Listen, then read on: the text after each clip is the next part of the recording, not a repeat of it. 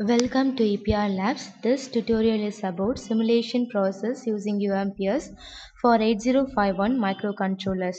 After compile a program, go to configure menu, select resources option. Now go to add menu. Here you need to select the resource you want. I have written the program for LED blink, so I'm going to select LED resource from this list. Then click OK. Now go to connect menu. Using this you have to give proper connection for your project.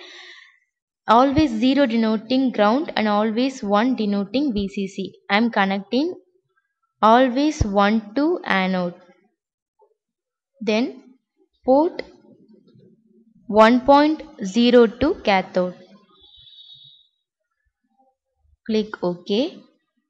Then click on this UMPS window and go to program menu. Select reset option to reset all.